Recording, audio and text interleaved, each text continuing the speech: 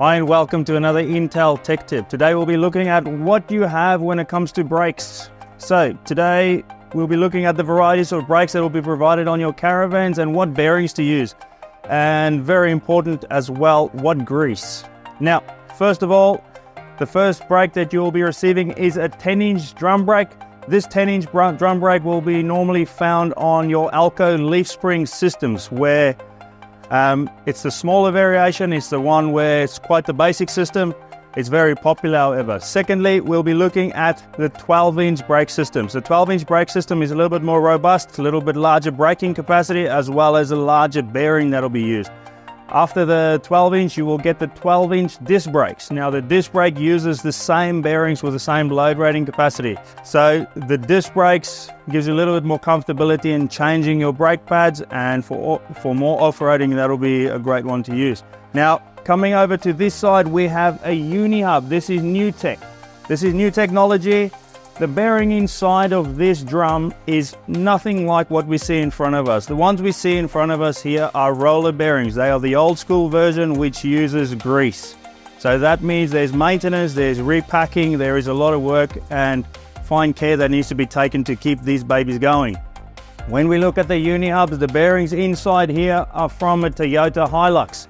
These bearings is a very, very strong and robust sealed bearing. Now this sealed bearing doesn't need to be maintained, doesn't need to be touched in 100,000 kilometers. So in the 10-inch drum, you've got a L68149, which is a parallel bearing. So this little bearing here, you've got your cone, which is the roller bearing, and you have your cup. When you get this serviced, you need to insist and ensure that your cups has been changed, because these cups also wear and get heat deformation on the inside. Those are pressed into the drum. Now your bearings seats into that, and because it's parallel bearings, both of the bearings are exactly the same. So the inner bearing and the outer bearing are the same.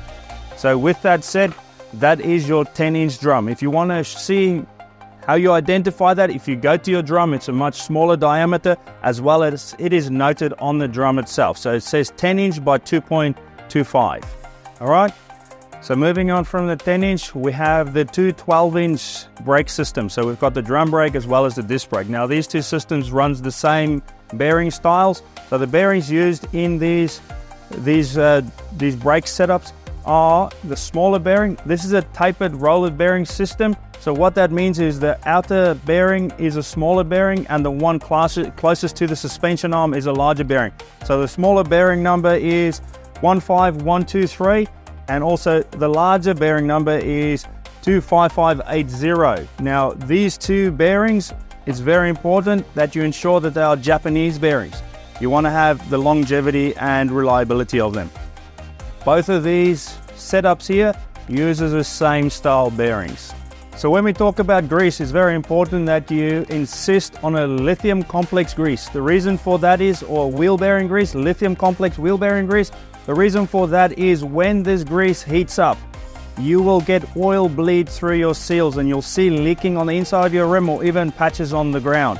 Also, your grease will be dispersing from your actual drum. So if you ask for lithium complex, it will remain in there and it'll do what it is supposed to be doing inside of your braking system. Servicing of the bearings, these are a safety critical component of your caravan or your chassis. So engaging the service of a professional is critical. It's very important. This is not something you want to be doing in your backyard. So if there's anything I can ask you today is please engage the services of somebody who knows what they're doing and can do it professionally. That sums it up for us today with the braking systems and the bearings. Hope this information found you well. Cheers. Catch you on the next one.